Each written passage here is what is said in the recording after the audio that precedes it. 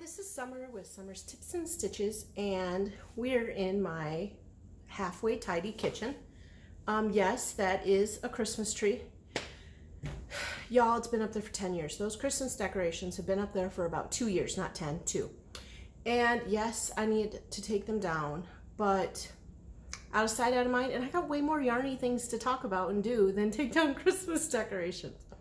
So I just wanted to give a heads up because I took pictures when I was dyeing yarn and put it on my Facebook, and some of my Facebook friends were like, "Hey, is that a Christmas tree above your head?"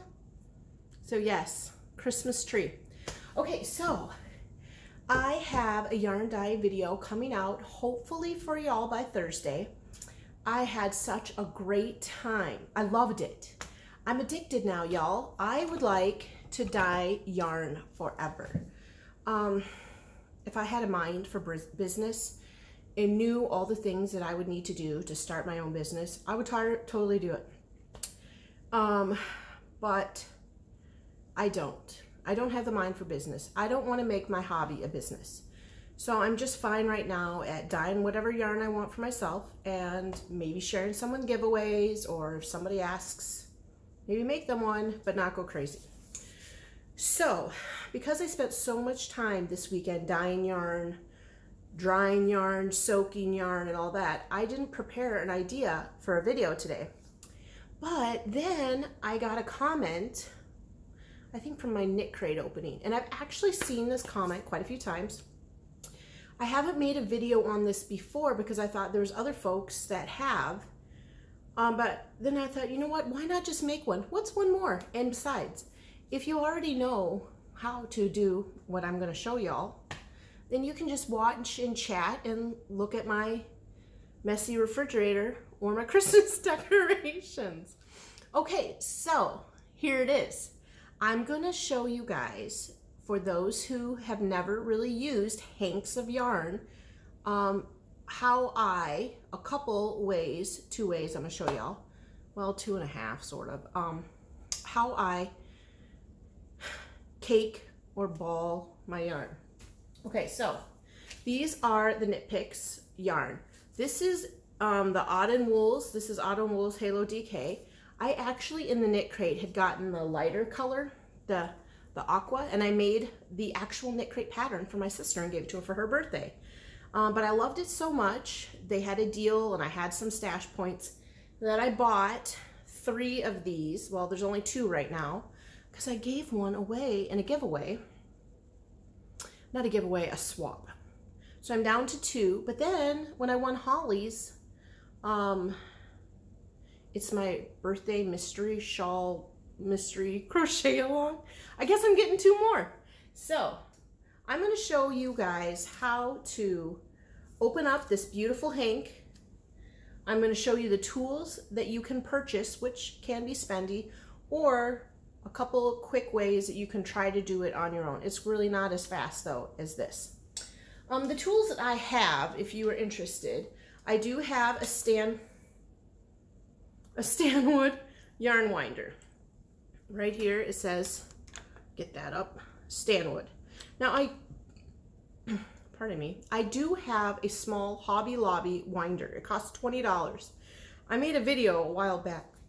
About it because I was talking about the difference between this one is approximately $50, and the $20 Hobby Lobby one.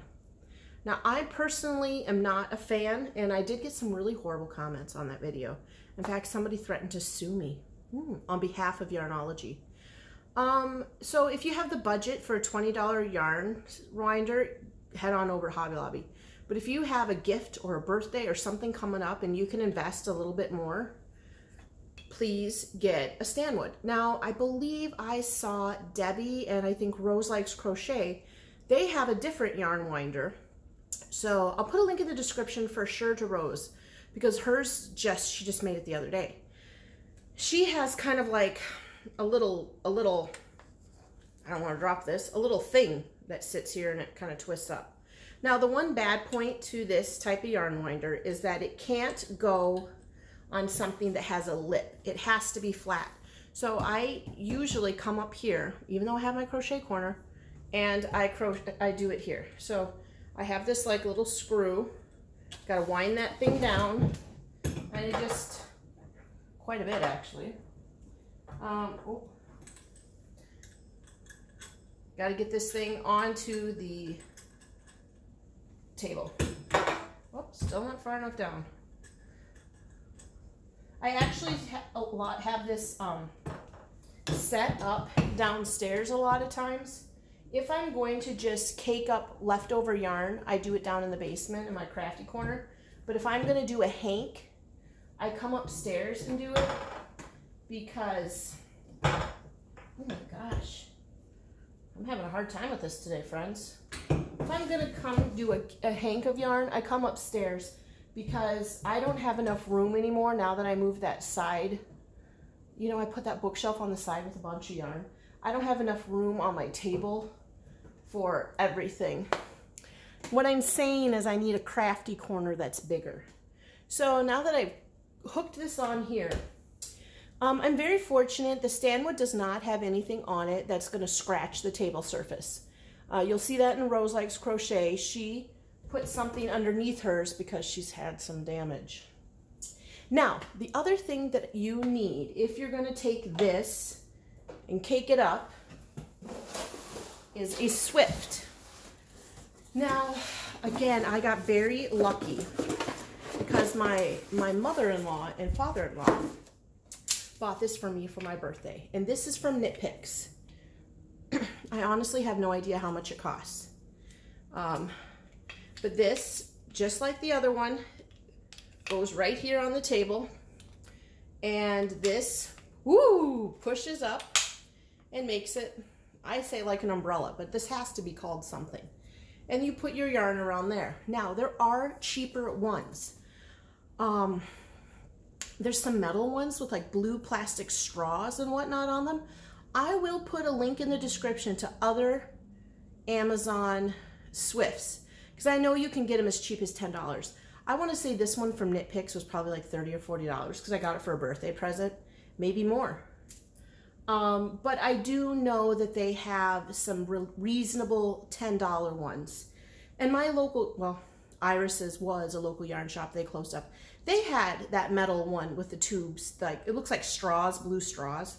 So you don't have to go and buy some big fancy schmancy thing. And to be honest, if it were my own money, I would not, but I got this as a present, so. But anyway, you put this, let's show you, right here on your, what's that called? The brim, the lip, the edge, whatever. You put that on here, on your table. And let me tell you what, folks, this just barely fits my countertop. Like, if it would be one tiny bit thicker, it wouldn't. And now I'm going to push that up. Yep.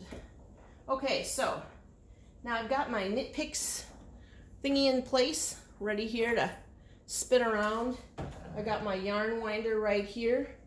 Now it's time to hatch into one of these. Now, I always save these because I am part hoarder. I save those and I tuck them in the middle. I'll show you. So you're going to want to untwist your little bread of dough thing, your little bread yarn, your hank. What they do is they end up tucking them in. So you're going to pull this out, and then you have this nice big circle. Now, friends, don't cut anything yet until you have it on your Swift. So let's come on over here. Now, my Swift, I believe, is, I have not tightened it yet because you don't want to stretch out your yarn. And I just hold on to it and carefully put my yarn around it. Okay, when I feel like I've got the yarn stretched out, I move this, I got this little ball thing that I move up and I tighten there. Okay, so now I've got my yarn all the way around a Swift. Now folks, don't worry. If you don't have a Swift, I'm going to show you 1.5 other ways to do this, okay? So just bear with me. Now, right here are these little strings. They're usually, if it's a good yarn person, Usually it's a different color. Sometimes they do have it same color. It's really hard to find, but it's always, almost always smaller. So you just snip those. Pull them out. See there, Dingle? Throw them on the floor. That's what I do down, that's actually what I do down in my crochet corner. I just throw it on the floor. But up here, I'm gonna have to pick it up. Okay, now, as you see, this one here came out and it's tied onto here. This is my little thingy that I just snipped, and this is the beginning and the end of my yarn. Can you see that, friends? So now you just gotta snip this off. There it is. There is where it was attached. So now this is what I do personally. It is not a requirement. I take this end right here and I kind of loosely tie it around one of these arms. Now, why do I do that? So I don't have that other string just flapping around while you're turning. Okay, now we're coming over here. Now, you take this one right here, this other one, and you weave it through your standwood or whatever yarn winder. For me, I have to wheel it through this little spring. Then I come around up front and I poke it through this little hole right there. See this arm? And then I put it right here. That is how each yarn winder is going to be different. They're going to have pictures or a brochure that tells you how to get your yarn in your little contraption. And then you just start cranking. And while you're cranking, this little thingy is spinning around. You'd like to keep a nice consistent speed. It's also good to be able to do this when you don't have people bothering you, because sometimes I find it's difficult to start and stop. Plus, once this thing gets a spinning, and you stop winding, it still keeps spinning and it can cause knots. But this is how it goes. You just, I think my #1 suggestion is don't snip those little connectors until you have your yarn either on the Swift or on whatever it is that's going to hold it in the circle. If you start snipping those before you have it laid out, your yarn's going to start to get tangled. Now this can go a bit faster. Just look at that cookie fly. And this is this is what I did. Now I will say, even if you use one of those cheaper little yarn winders, you're going to have to at some point, the easiest method is this, getting the yarn Swift and the yarn winder. Now, if you're buying your yarn at a private yarn shop, most times you can ask the salespeople, can you please cake my yarn for me? And they'll go wherever they have their yarn winder and their Swift, somewhere in the back, and they'll do this for you.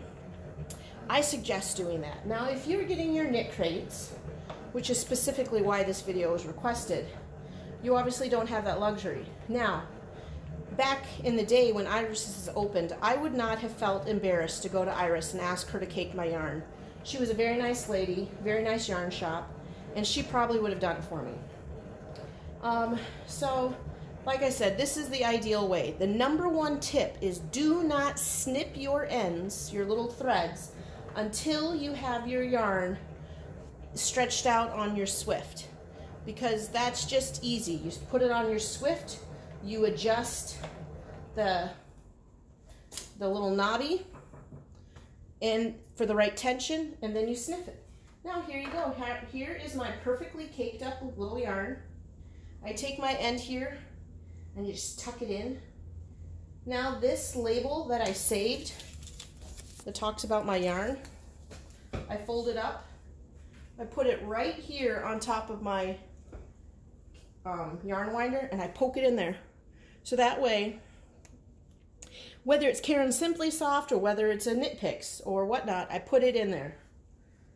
Okay, so now you're saying, I'm so happy for you, Summer, that you were blessed with this wonderful gift from your mother-in-law. But I don't have one, and I don't see that I'll be getting one in the near future. And I don't want to click on your links below to buy one off of Amazon. You can do two different things. Now this one is not going to work ideally, but you see how this chair has two knobs? You can possibly find a chair, maybe your dinner chair is wider, these are little bench chairs, and you can, let me open this sucker up, you could possibly stretch it between two chairs. Now, I'm gonna have to move and show you my other chair just a sec. Okay, so what I've got here, friends, is I have these two bar stools, and I put it here, right around here. Now, you can snip these ends right there, and where's the other one? Oh, right there. And you can ball your yarn from this position. Now, the trick with this one is making sure that your chairs are far enough apart that it has the tension. This is not ideal. It's not ideal. The problem with this is your chairs might slip and then your yarn's gonna slide down. For me, it's not too bad because you can't really see there. Ready? You see I've got these cushions or these seat. This is not ideal, I'm gonna be honest, but it's something that you can do. I actually had to do this. So you just snip, first thing is I got my yarn opened up. I put the circle of yarn around my chairs, and now is the time that I would cut them because everything is laid out nicely. If you cut before, you could end up with snarls. And as you can see with the Knitcrate, I've never had one that came out real snarly. I did have one from a different yarn shop I bought a couple years ago that did have a real rough time. But so this is a second way, okay? Using two chairs, stretch between them, okay? Now I'll show you the final way. And this is the way that I did 9 times out of 10. Like I said, I tried this once or twice. I didn't love it because of the tension lacking. I suppose I could have had a kid sit on these chairs, but you guys know what it's like to make a kid sit down for too long. They're up and flying around. The other thing you could do, and I used to have my husband do this, is he would hold it like this. And he would just move his arms as I was balling. Yep, that's what he would do. He would just stick his hands in here. Now, if you have a wonderful child that would probably hold still, or maybe one that will accept a bribe, then you could have, I wouldn't really do this with a child younger than 8 or 9. Like Flynn, no way would he hold this long enough for me to wrap. But maybe Jaren or Maddie would. And definitely my husband would. He did this quite a bit. So those are the ways. Now, again, you get the yarn on your hands or your partner or whoever's doing it for you, and then you snip. You snip the one and you snip the second one. I also would put the other one pretty close to where Brandon's hand was so he could hold the other end. Because remember, they're all tied together. These little thin cords are the ones you cut, and these big, that's the actual yarn. And I would have him hold one while I balled from the other end. So this works if you have a willing partner. And then I'm going to be honest, don't abuse them. Don't have them hold 5 kinks in a row, because I can tell you already right now my arms are getting sore. And especially if they do this to help you, they're not going to be too happy about it, because you have to have a little bit of tension. So maybe just one every couple days. So that is how you open up these little yarns. I'm going to pause and show you guys one more time how to get it on the Swift. That way, those of you that have the Swift can. Otherwise, as you can see, these are all twisted up. You just untwist them. Sometimes you can even shake them out. Get your arms, get your partners, get somebody's hands inside of that yarn. Or you can use the chair method. Okay, let's pause and put it on the Swift one more time, because that can be tricky. Okay, so I have my yarn all open, untwisted, and I delicately put it around my Swift. And as I'm doing this, I don't know if you can see, as I'm getting it there, then I push up and I get the right tension. You don't want it too tight and you don't want it too loose. My yarn Swift has a little knobby that you put up, and there you go. There it is, it's on the Swift. This one is almost ready to cake up. Where did I put my scissors? Haha, I was standing right next to him. Y'all see that? You cut this first one here.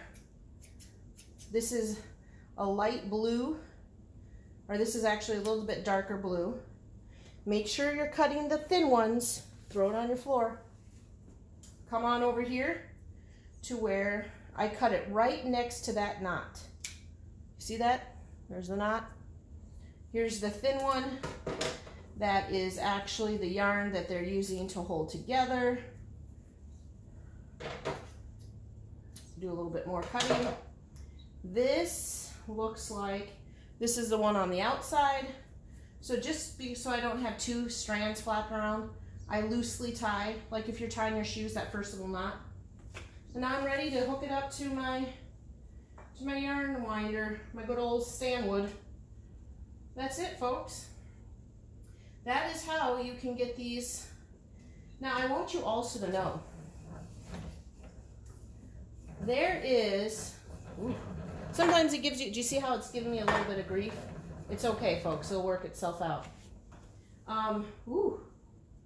There's actually kind of like, you know what it is? This is alpaca yarn, and so it's a little furry.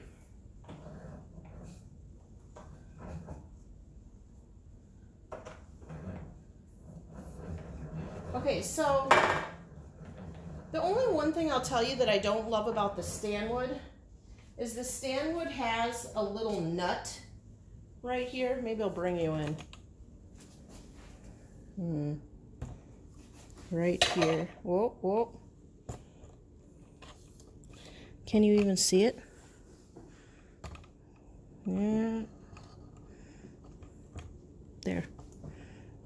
There it is. See that little wing nut? What happens is that is holding this arm in place, this one right here.